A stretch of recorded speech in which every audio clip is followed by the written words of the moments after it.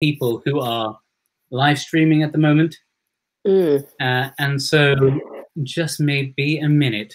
Okay, but first of all, there's nobody on this yet, so just be a minute.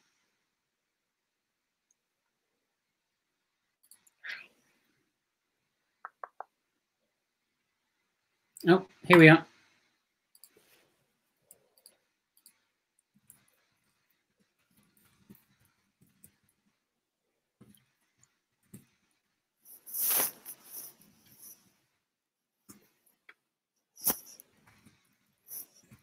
Okay, well, I've just put a link to this new stream on there, so hopefully we'll have some people coming in just a minute. I can say with some certainty that this is working for now. So for the few of you who have migrated over from our old broken stream, it seems like the world is pretty much live streaming right now, which I think has caused a few problems with YouTube. But thank you for coming along with us. This is Rebecca Heyman, who's our trusty OG editor, who's going to come and critique the first lines that you guys have been submitting here. Embarrassingly enough, I have to say, I was talking to nobody for about 4 minutes before we realized that nobody was seeing this. I was too. So you were talking to me. I was talking to you at the very least. So yeah, we're going to let people sort of pour in.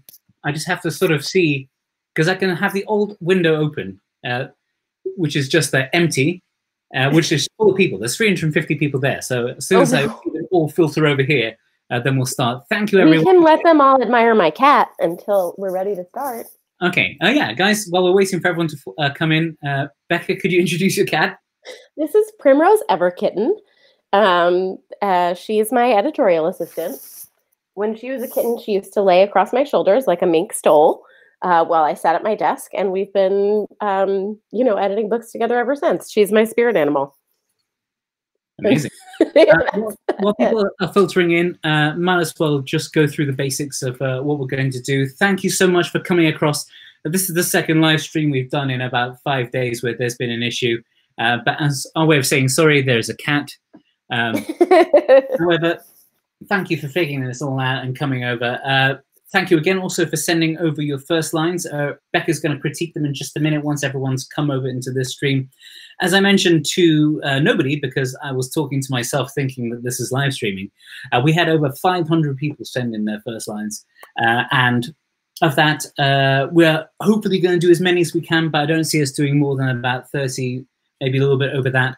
But Becca's kindly offered to, in the next few days, record a few more of these offline that we'll then post on our webpage. So keep an eye out for that. If you want to see any of those videos come up, just, I don't know, like and subscribe this video, and then you'll get a notification when those things pop up. Thank you so much. I see 300 people in the new stream. Wow, that's amazing. And 146 still in the old one. Maybe some of those, there's some doubling up. But Martin, they've asked for the other link to be sent again. Oh, okay. I think. I'll put those. I've put the new link in there. It's sort of posted at a bunch of places in the old video, so you should be able to see that. So yes, I'm going to. I think, you know what, we've sort of procrastinated enough. We'll add a little bit of time at the end of this. But yeah, Becca, could you just do my intro all over again? A minute ago, and just explaining a bit about yourself and what we're going to do here. Yeah, totally. I'm going to do the short version of my bio, which is I've been editing since I graduated from NYU with BA MA in English and American Literature. I work with mostly adult and YA fiction. I've been doing that, for about, what year is it? Doing it for, I guess, 13 years now. I work with authors who self-publish. I work with authors who want to publish traditionally. A lot of the work I do is developmental, meaning I'm looking at your best version of your draft before you've queried, and we're thinking about how to make it even better and even more spectacular. And I love my work. I'm super happy to be here. I'm super grateful to be here, and I hope you're all at home and safe and healthy. And I'm ready to start. I'm ready to get going. Okay, I think everyone's in there. Someone just said something quite nice about your hair, but I can't find it to post it on screen, so sadly that will have to go without. I'm going to disappear off here, and then we'll get started with the first ones. Just so you all know, Becca's never seen these before, so this is all fresh reactions. Yes. Here's the first one. And the prince married the princess, and they lived happily ever after. Okay, so it's always tricky to start with dialogue, especially dialogue that's already in progress, right? So we know that this is cueing an inversion, perhaps, of what we would consider a typical fairy tale. And I think there might be a slightly more effective way to do this, just because starting with dialogue doesn't give me a lot of purchase about who the speaker is or why I care about hearing them speak. So I think it's an interesting concept. I like a beginning that begins at the end of something else, but I would potentially keep tinkering with this. Okay, that was My Beautiful Freckled Boy by Shana Peck. It's a fiction. I'm imagining this is almost like the beginning of The Princess Bride, where a story is being told. That's the first thing that came to mind to me, or sort of setting the stage that we have someone who has been raised on fairy tales and is going to have those fairy tale archetypes inverted in their story, which is interesting to me. But I think we just have to make sure that we're drawing readers in at the very first moment. Okay, next one here. So this is A Small Town Summer. Okay, this is the beginning of what could be a really great sentence. I'd like to see a colon here.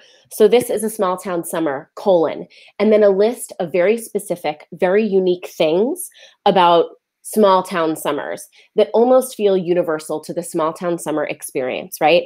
Cut off jean shorts and like walking to the corner store for a cold drink or jumping off a dock into a lake.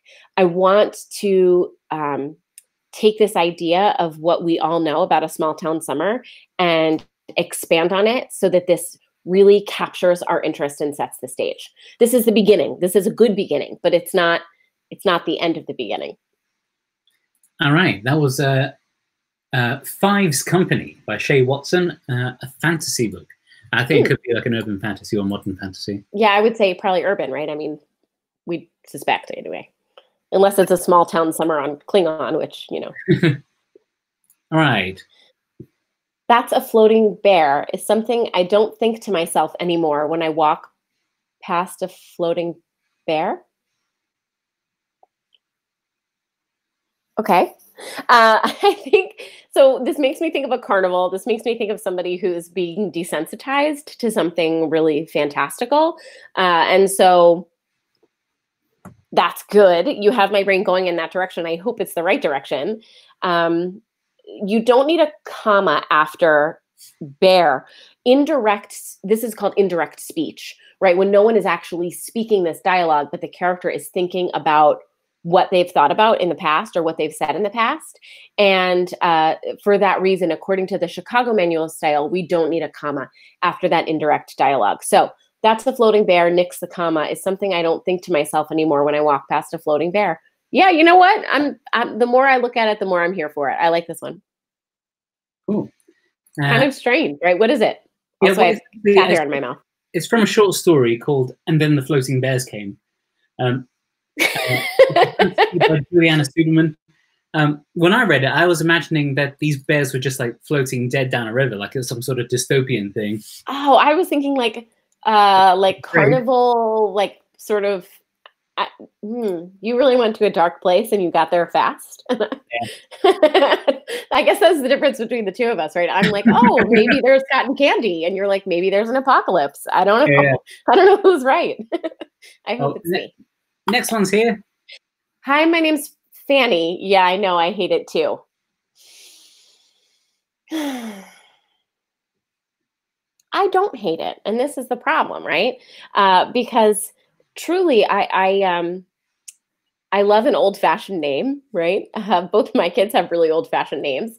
And I think that much like a generalization or a rhetorical question, the problem that we run into here is that we're offering, we're suggesting that we know how our reader feels when we don't.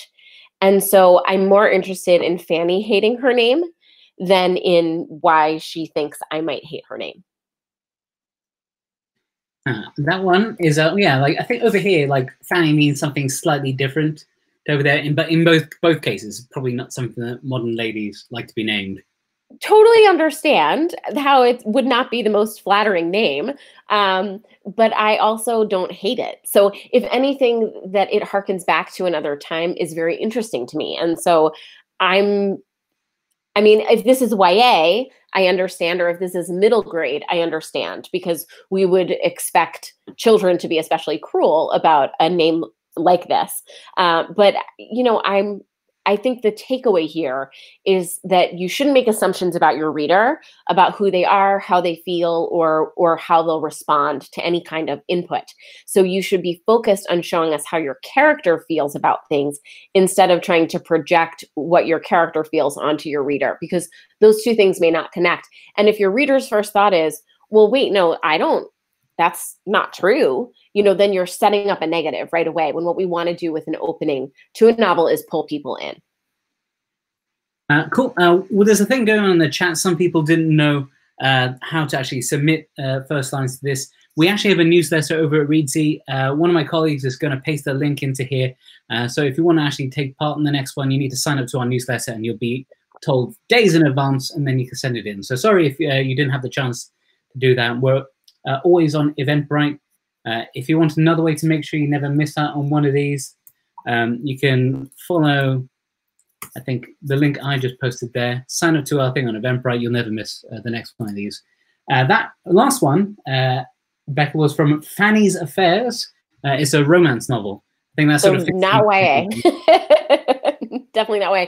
I wonder if it's, we're talking about how old-fashioned this name is. If the author is on the stream and you could tell us whether or not this is historical romance or Regency, or if this is contemporary, I guess the use of the word "yeah" makes me think this is contemporary. But I guess, I don't know. I'm intrigued. I'm intrigued by an oddly named character, I guess. Well, we've got actually one coming up later, hopefully. Some great character names I quite like. Here's the next one. Gosh. An Italian-American needs hyphenation. An Italian-American single mother and a Colombian-American Catholic priest walk into a bar, but this is no joke. I love it. I'm not sure why this author would hyphenate Colombian-American and not hyphenate Italian-American, but we do want to see hyphenation on any kind of dual nationality identity markers. An Italian-American single mother and a Colombian-American Catholic priest walk into a bar, but this is no joke. I don't know how I feel about that comma. I suppose it's grammatically correct, but I don't know if it's tonally effective. Maybe look at an M dash there. That's a long dash, and see if that helps the punchline fall a little harder. See if that works. But I like this a lot. What is this from? This is from The Eulogist by Maria Brogna, literary fiction. The Eulogist. Whew, great title. Yes, Yeah. I'm here for that. I like that. I sit in horror as my two children tear into each other's flesh. Okay. Alarming, evocative, somewhat inflammatory. It's got all the makings. Do you want to go? Prim, this one scared Primmy. It's got all the makings of a really compelling first line, in the sense that it draws me in and I want to know more. So yeah, good job. I'm intrigued. Cool. That was from Ways Off by Isabel Dobish. It's a horror, as you might imagine. Oh, so it's actual literal tearing into each other's flesh, huh? Okay. Oh yeah. Oh, did you think it was? I was super hoping it was metaphorical, but you know, that's also fine. So yeah, it does start with a pretty literal. I imagine the next sentence probably dives into more detail. The next one here. I switched off the lights and sank into my bed, exhausted by the day I had just went through. I don't love the grammatical execution here. We would really say the day I had just gone through. I'm sorry about the cat. I switched off the lights and sank into my bed, exhausted by the day I had just gone through. You know, I'd rather see the exhausting day, knowing right off the bat that we're going to move into some kind of retrospective where the narrator then tells me about the bad day or the exhausting day, is somewhat deflating. Whereas if we begin in the middle of the exhausting day, I think you'll probably do more to draw readers in. I'm not sure just hearing that someone is tired and then why is as interesting as seeing this all unfold. And that one was A Curse at Midnight by Mustafa Mbake Diop. I apologize if I'm pronouncing that wrong. And it's a fantasy novel. Cool. Coming up next. Get your tail out of my coffee. May's harvesting day, said Dave with a squeal as he spun in a circle and bounced on his wheels. Can I cheat and ask for the genre on this? Is this... I think you already know what genre it is. It's a picture book, yes. Well, I know it's fiction, but do we get any other clues? It's a picture book. Oh, it's a picture book. Okay. I had a couple of ideas here. I think spun in a circle and bounced on his wheels means that Dave might be in a wheelchair, which we love to see. It's super important, especially in picture books, to get representation on the page so that kids know that their stories are being seen and heard and that their stories matter. I think this is an example of dialogue that actually sets a valuable tone and does some really good work. And part of this is because the dialogue tag actually does some heavy lifting in terms of setting the stage about who our protagonist is and what the book is actually about, right? Which I assume is May's harvesting day. So I think this works. Awesome. I should say that picture books are not my area of expertise. I really work with YA and above. Middle grade and below is not my bread and butter. So maybe other people would have a different take on this, but for me, this is a pretty effective first line. Cool. And that's a work in progress with no title. I imagine it might be called May's Harvesting Day. By Rebecca Heyman. Next one here. I finally decided to quit my job Monday morning, right as my ever-widening fanny dropped into the overpriced office chair at Wiley Investigations. Noting for the record, 2 instances of the word fanny in 2 totally different contexts in a single first-line frenzy, not something you see every day. There's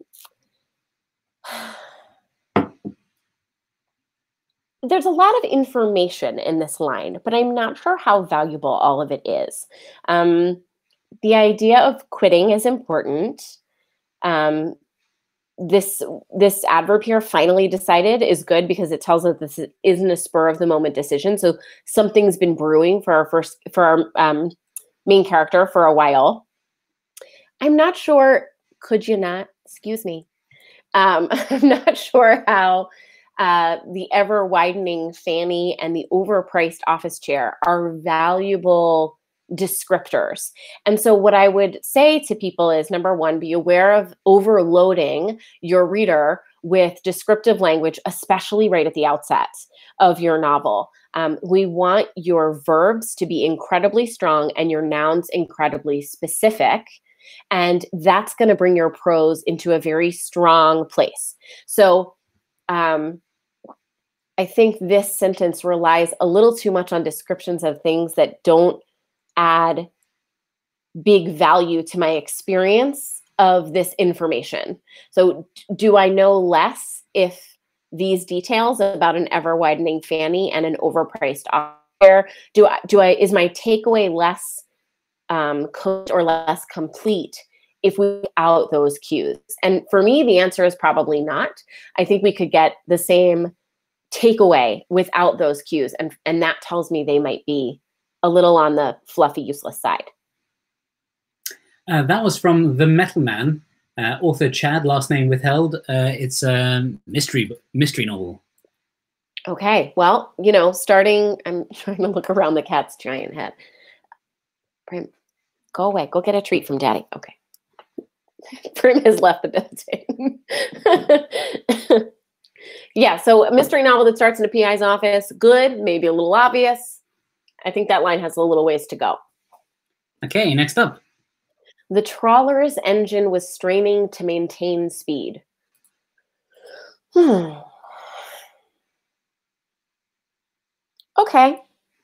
This feels like a notable fact, but I'm not sure I'm interested yet in this fact because I don't know why there's strain. If you could take this a little bit further and articulate why there's strain on the engine, that might be interesting. Is it because we're being pursued and the trawler is not designed for speed? Is it because we're suddenly uphill? Like, why? I think the why here is a really important piece of information that probably gets introduced in sentence 2. And I would say work a little harder to get this into sentence 1. This is a very short sentence, which is fine, but that tells me there's a little room to grow it and we could be doing a little bit more. Cool. That was from A Gulf Stream of Trouble, a crime novel, mystery novel as well. And actually starts off in Harbor. Next one. A dentist sporting a mohawk was at his desk designing a print ad for a real estate client. Mohawk as a hairstyle is not capitalized. I believe mohawk, when it's capitalized, is referring to a Native American nation or tribe. And so I would really check your capitalization there. I'm not an expert on that, but my guess is hairstyles are generally not. I mean, I know hairstyles are not capitalized, but you should know what you're cueing when you do capitalize it. And I think you are cueing an entire culture. So a dentist sporting a lowercase mohawk was at his desk. Well, we can say sat at his desk, right? Bit of a stronger verb there. Designing a print ad for a real estate client. So why is it important that this person is a dentist if he's designing ads? I'm a little confused. There's more than one professional cue here, a dentist and a real estate client. Again, this is a lot of information. I don't know how valuable all of that information is.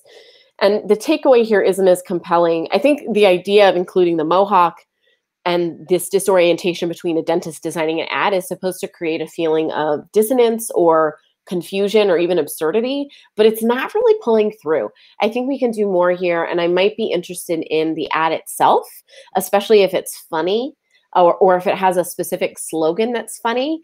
I think you could get 2 minutes further into this scene and find a better opening image.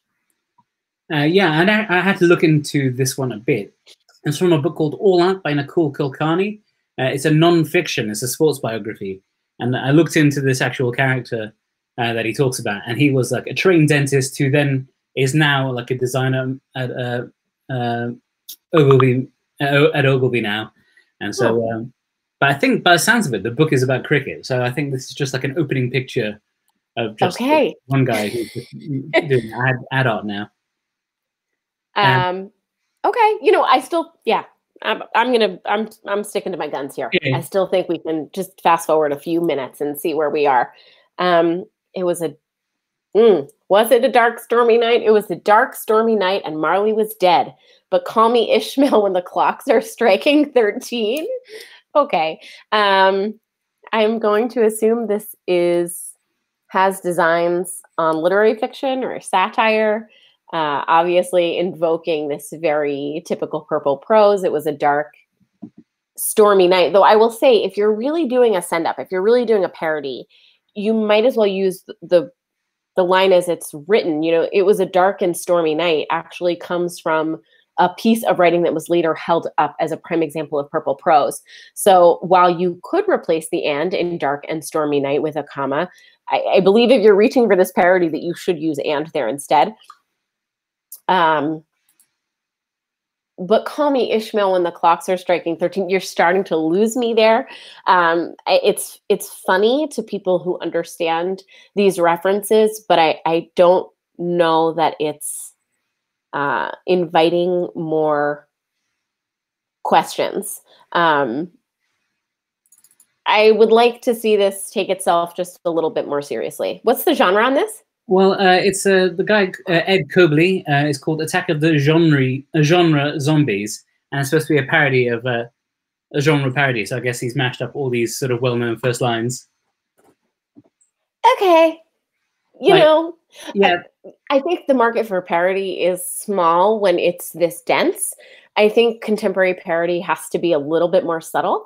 The other thing I'll say is that this kind of thing is going to get categorized as literary fiction. It's not going to do well on self-publishing. It's probably going to need to be traditionally published. And even then, I think that the readership for something like this is small. A a genre is not an end in and of itself. You have to be privileging story over genre. And so if the whole story is really just a wink about cleverness, I'm not sure who the reader is here. Yeah, like for me, this one is like, I think it's one of those ones where like you can pat yourself on the back if you understand all these references. But this, right, like good for you. This joke doesn't work in isolation. The sentence doesn't make sense by itself. I agree, and yeah, I think that's spot on. If you want to take over, I can, I can step back. Grandpa worshipped a rock. Okay, I mean, I think if we think historically about the development of spirituality and religion globally, this is not actually such a remarkable sentence. Worship of nature and or worship of idols is pretty prevalent in, you know, history. And so this feels, again, more like a fact to me and sort of a line that draws me in. So I would do more with this. This is too short. I'm interested in the narrator's reaction to this worship more than I am in the worship itself. I think you're along the right line. That was Blood of the Bellamy by Laura Shank is a YA fantasy, so it probably digs into that, some sort of primal spirituality and religion stuff. Yeah, I think we can go a little further in order to draw people in, for sure. All right, next one. My third pregnancy was different. Woof. Having had 2 pregnancies, I feel for this person. Again, is fact, and facts are interesting, but they're not necessarily as compelling as a more editorialized sentence. So tell me how. Maybe unlike my first 2 pregnancies, my third pregnancy, and then hit me with the difference. So don't tell me it's different. Show me the difference. Get that? Show, don't tell is like often touted as really good writing wisdom, and it is in certain cases, and this is one of them. So don't tell me about this. Show me this. Boom. Cool. That was Calling Brian Back. It's a memoir by Mary Bailey. Another one now. Aurora did not mind the screams. It's, I guess, a big day for horror. Is this horror? I don't know. Are these human screams? Are they,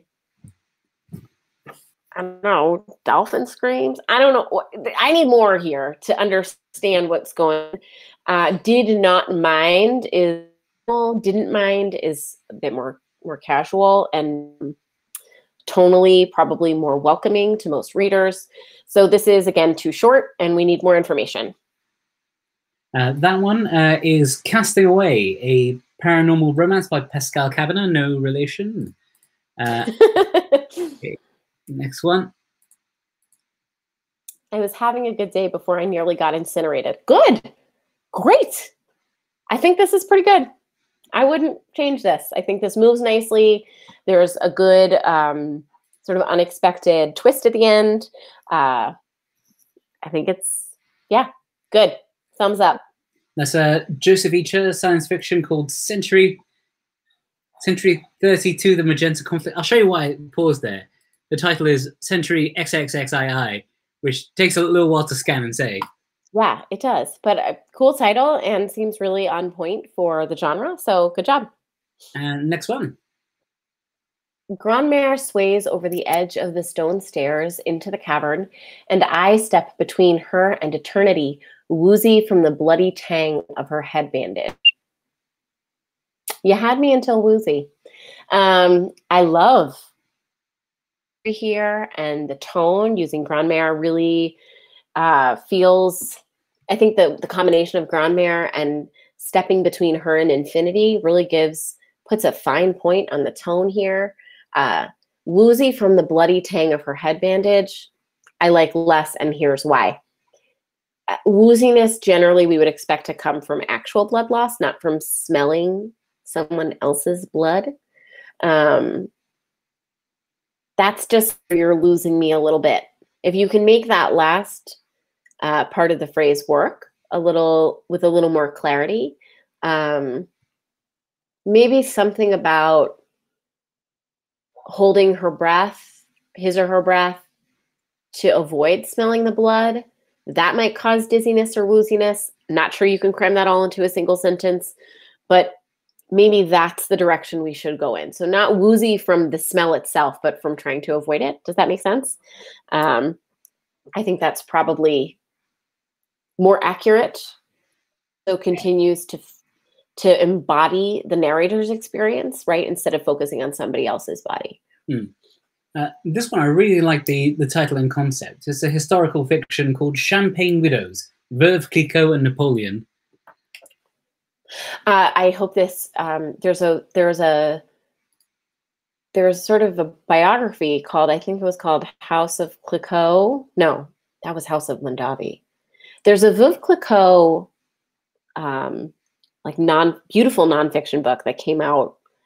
It must be, gosh, it's got to be 8 or 9 years ago now, but look into it. It was a beautiful cover, and that gorgeous Veuve sort of yellow-orange on the cover when the hardback came out, and that might be very useful to you right now if you haven't already read it, which you probably have. I'm preaching to the choir. Awesome. Next one here. The man who opened the door of the Chinese-American Playful Friendship Society looked neither Chinese nor friendly. I love this. This is weird and wonderful and highly specific. I wouldn't change a thing. I think this is great. It's light. It's tonally consistent. There's a good sort of wordplay. There's a good sense of sort of linguistic mastery here. I'm all in for this. I think this is wonderful. Amazing. That was Faith Foster and the Life Wizard Way by Brooke Allen. It's a middle grade novel. I agree. It's great. I love it. I love the title. I love the first line. Fantastic. Way to go. Ignatius, why is there a comma here? We don't need a comma here. A comma only goes around direct address, meaning a character's name when we are directly addressing. So yes, Ignatius, I did say, bring me the cat, right? We don't automatically place a comma after every proper noun. Okay. Ignatius tilted his raspberry-colored beret and read his morning paper in the cheery company of a steamy demitasse, quite large in his tiny paw, of espresso. Okay, so we have a misplaced modifier of espresso needs to go closer to demitasse. Otherwise, we're saying that his paw is a tiny paw made of espresso, which I don't think is your intention. So this is very charming. All of the language here like screams charm to me, which I really, really like. Ignatius tilted his raspberry-colored beret. That's just lovely. And read his morning paper in the cheery company of a steamy demitasse. Do we need demitasse of espresso?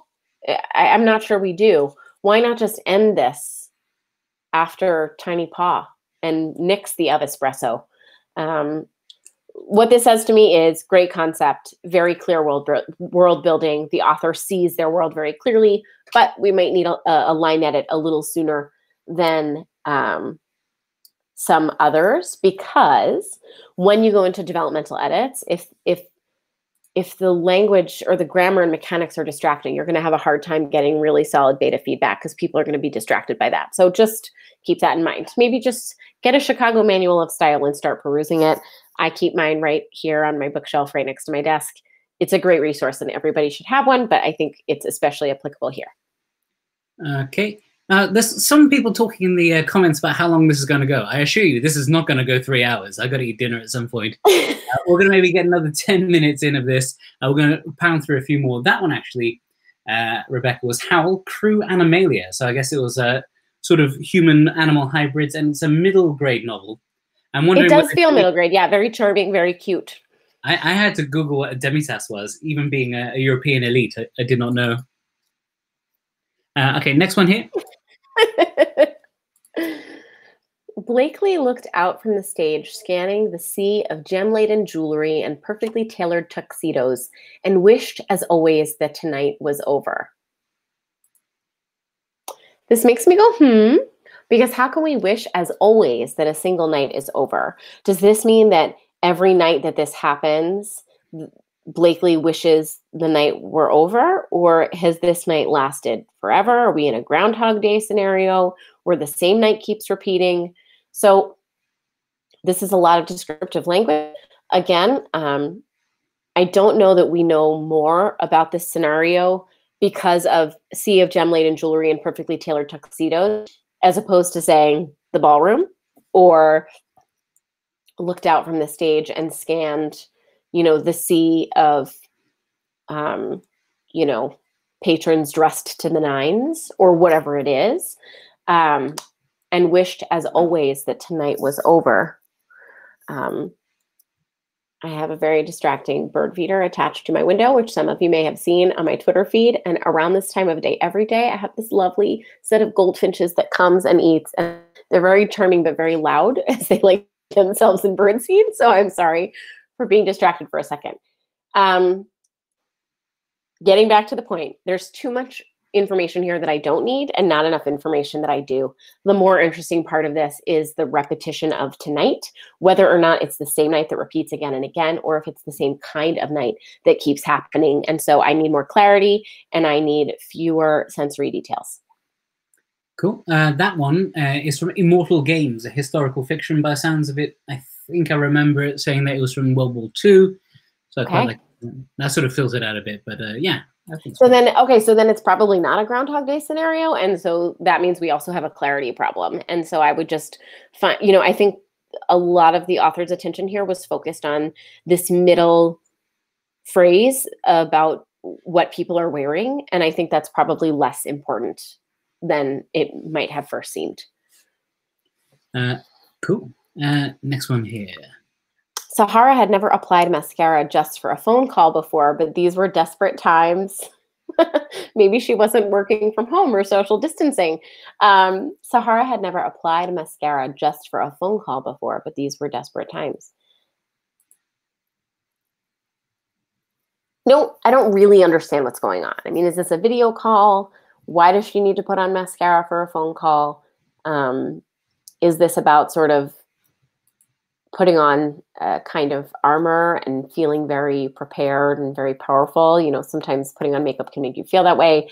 I don't know enough about what's going on here. And so this is a line that makes me go, huh? And while we want our first lines to be intriguing, we don't want them to be puzzling. And so this is a little bit puzzling for me.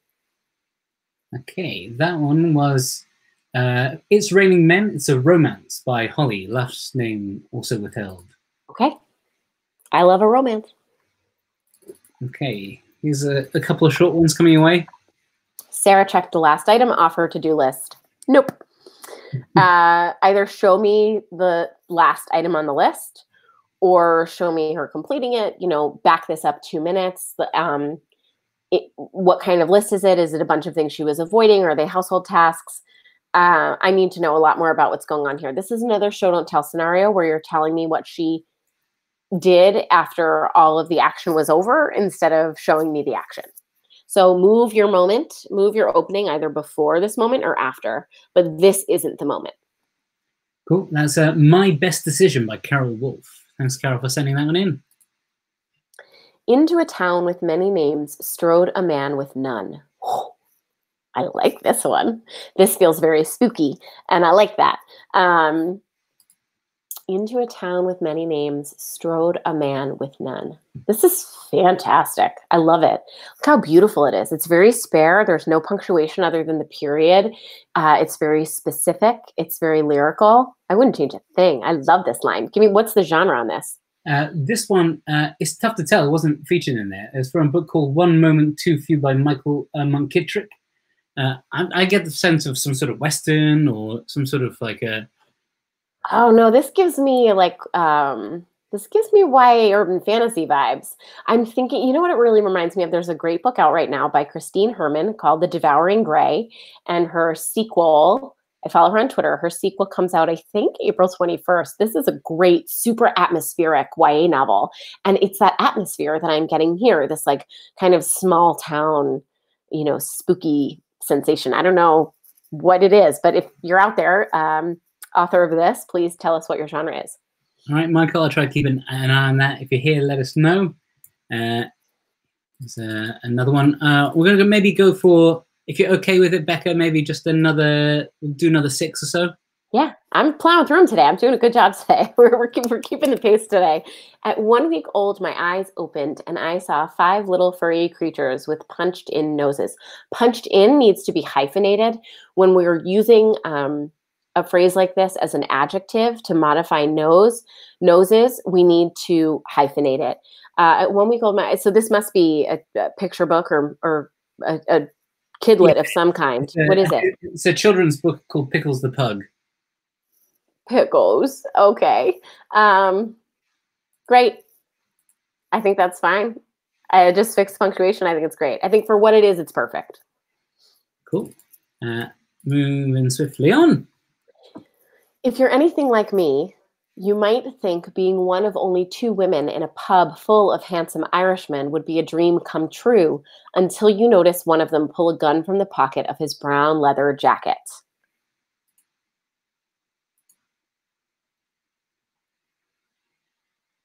The reason I have to reread this so carefully is because the timing is a little tricky. First of all, there's absolutely no reason to draw the reader into forming an opinion, which we've talked about already today. So that, you might recall that I think anytime you are drawing an assumption, making an assumption about your reader, you run into the problem of them saying, well, no. I mean, frankly, personally, I am not interested in being one of only 2 women in a pub full of handsome Irishmen or any other type of person. I don't think of that as a positive scenario for me necessarily. And so already you're putting distance between me and this narrator when what we want is to draw people in. And so I would get rid of that, which is not serving this purpose at all, and make it about our character, right? I say instead, I was convinced being one of only 2 women in a pub full of handsome Irishmen was a dream come true until I noticed one of them. And I noticed this is filtering language. Filtering language is language that articulates the use of a sensory organ. So, I saw him pull out a gun. He pulled out a gun. I know you saw it because that's how you receive visual information, is with your eyeballs. So I don't need you to then state that you used your eyeballs to get that visual information. So make this an I statement from our main character, nix the filtering language, and put us in this moment instead of putting distance between us and this moment by making it about my opinion as a reader of this scenario. So retool this. Great opening image, but it's got to be fixed. Okay, that was Searching for Danny Boy by Deb Trotter, a young adult novel. Whoa, really? Yeah, I guess maybe it's about a young woman who goes over to Ireland, maybe like on a sort of like post-graduation thing and gets mixed up. Could be a gap year thing, but I would also check the age on this. YA taps out at 18 in terms of protagonist age. So I'm a little curious about this. The average age for a protagonist at the start of a YA novel is 16. And so I would just question whether or not that actually is YA. Could be new adult, could be adult. Just a question. Good point. Preston worked up some fears ringing the doorbell. I love this idea and I love this image. Preston worked up some fake tears.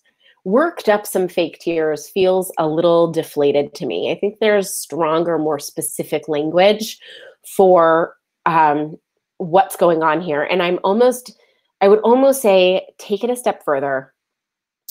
Tell me what he thought of in order to call up the fake tears. Preston forced himself to think of the saddest image he could remember and then tell us what it is. And maybe it's actually kind of funny or not sad. I don't know, dropping a whole case of his favorite wine, or like the bottom of a box falling out of a whole case of wine, or spilling a latte, or just something that tells us something about who Preston is, and that makes him cry and help draw up these fake tears, is a really great way to establish tone, establish voice, and draw us into this character, because I'm intrigued, but you could do more. That was That Death May Tarry by Brian Wells, a science fiction novel. I really like the title. Consider, if you will, I am at now I am at now and you are at then. Huh. Okay. Um, this is intriguing. I am at now and you are at then. Yeah, I mean, it's awkward, right? There's something a little bit awkward about the idea of at now as a phrase and at then, but it works. Um, I think it's tonally really smooth and unique, and I like this a lot. I think this takes a very simple or a very complex idea and boils it down to its simplest expression.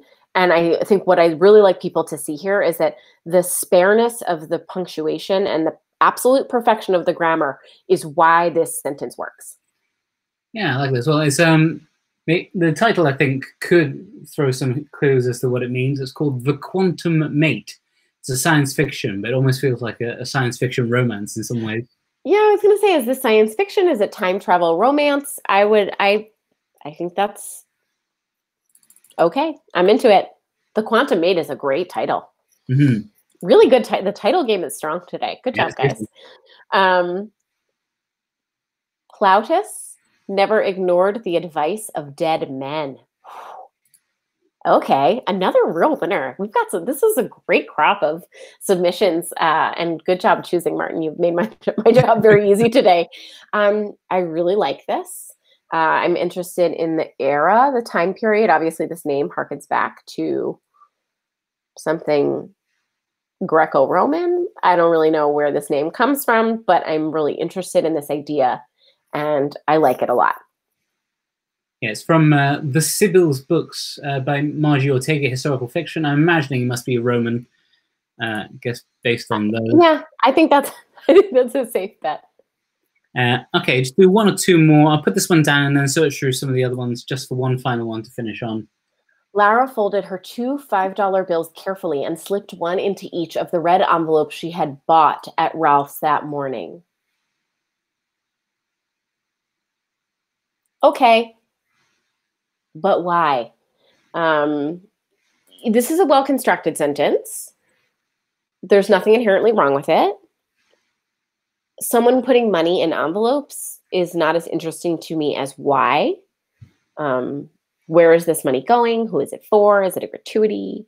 Like, what is it? And I think that's the more interesting question here. And so, to the moment that she delivers the first envelope, if they're not delivered at the same time, I think that might actually bring us in to the story a little faster. This sentence gives me a lot of confidence in this author's writing, but I just want to make sure that we're starting in the right place, and I don't think we exactly are. I think, yeah, from my cultural background, like money in red envelopes is sort of like a very Chinese thing of like a gift being given, but it might not even be related to this. So I immediately go, oh yeah, in my mind, I made some connections that might not be what the author intended. Yeah, I'm editing a book now where there's a tradition, it's a Chinese American family, and they have a tradition of a dumpling party that involves red envelopes. And I think potentially Chinese New Year parties also have monetary gifts in red envelopes. And so, again, I think the moment of exchange could be more culturally significant and more informative and enlightening than this moment of preparing the envelopes themselves. Cool. Just one last one. Oh yeah, and if it is intended as a gift from a Chinese giver, the money denomination would always be an even number and definitely not 4. So the $5 bill would not make sense. Whoa! How do you know this? I'm Chinese. Oh, well, I guess then you would know. That's amazing. What a great, like a nuanced detail. I had no idea. That's awesome. And I think this is another, yeah, I hope we hear from the author, because if that is, you might have just helped them enormously. But do your research, people, especially if you're writing outside of your own culture. Okay, a final one here. Oh, sorry, that was from Julia Jorgensen, and it was a piece of literary fiction yet to be titled. Okay. Our very last one of the evening. Thank you very much. Stick around for a second afterwards. I've got a few things to share, so don't disappear just yet. The solid ground finally beneath our feet was that dot in the Mediterranean, the most bombed place in the war, the British island of Malta.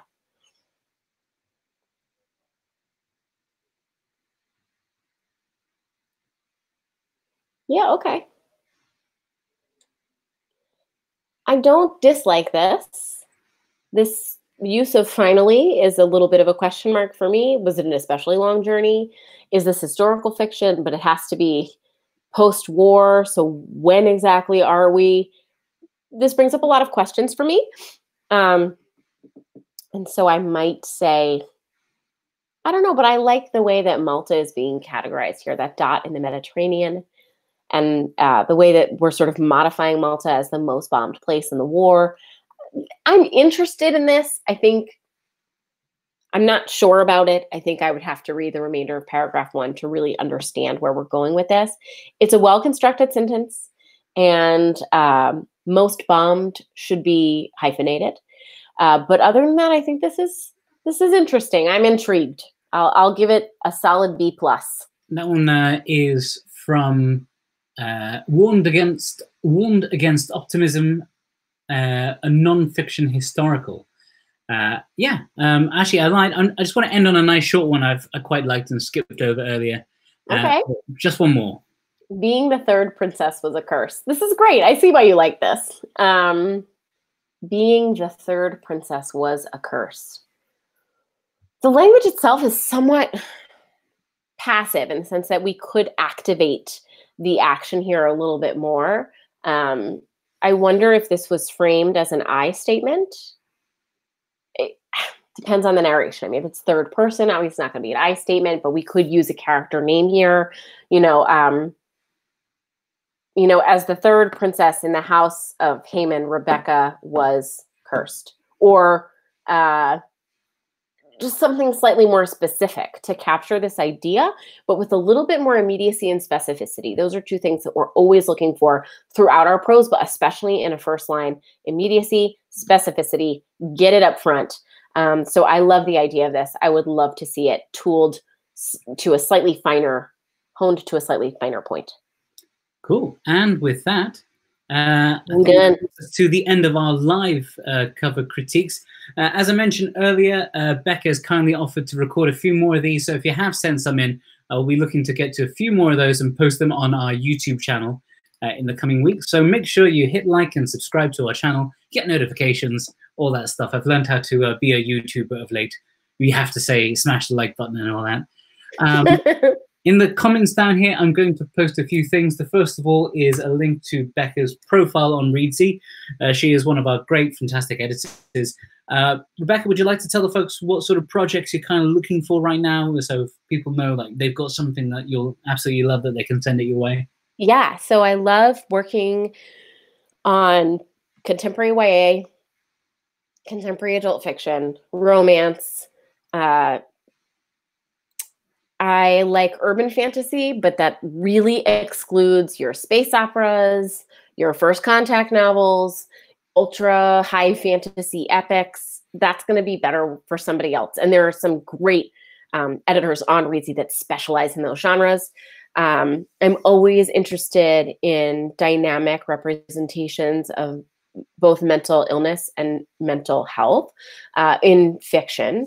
And I'm always looking to read more LGBTQIA+ romance in YA and adult. I'm interested in certain historical eras. You can find out more about that on my Reedsy profile. And really, I just want to see your best work. I think the number one problem that I see is people coming in a little bit too early. I want to see the absolute best version of your manuscript. Please don't send me your first draft the moment you hit the end.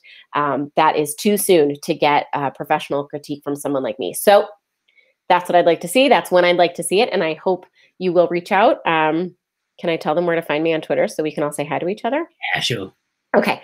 So you can find me on Twitter at my handle, which is rfaitheditorial. My middle name is Faith. Some people want to know where it comes from. There it is. So our Faith Editorial on Twitter. I would love to hear from you and say hi and hear about your project on Reedsy. Cool. Speaking of Reedsy, we're having a few more live events in the coming weeks. I know a lot of us are sort of stuck indoors, and so we try to put on a few things that will help you guys stay quite active. For example, we've been having these write-ins hosted by Jen and Shaylin from our team. We've had 2 so far. Basically, you tune in with whatever you're writing. It could be a work in progress. We've got some prompts if you want to use them. And then for 20-minute sprints, we just sit down and then you just watch us work in silence. And the idea is that we're all sort of there together, and at the end of 20 minutes, we all take a break together. And it's actually like a lot of fun, and it's a nice little social way to sort of keep yourself accountable and get through those sprints. It's a surprisingly good way just to bust through the cobwebs you might be having. And then also the week after that, we have the return of Caroline Levitt, who's a novelist and an editor on Reedsy. She's bringing on one of her friends, a novelist that she edits, and they're going to talk about the first stages of revision. So what you do before you go to an editor after, when you have your first draft done, like how to approach that and the sort of beauty of that. So she'll be going through that with some examples from actual books that have been published traditionally. And of course, just sort of sign up to our thing on Eventbrite. There was a link going around earlier. You can join up our newsletters. We send stuff out each week to try to keep you motivated, tips on how to write and all that. Anyway, I've been blethering on long enough. Thank you so much for bearing with our technical difficulties again. Thank you so much, Becca. You are welcome. Thank you for having me. I really appreciate it. I love doing this. And just reminding everybody to keep an eye on the channel for our recorded First Line Frenzies. If you submitted a line for this broadcast and it didn't get addressed here, there's a really good chance that we will get to it in some of those mini bits. Amazing. Cool. I'll catch you all later. Bye.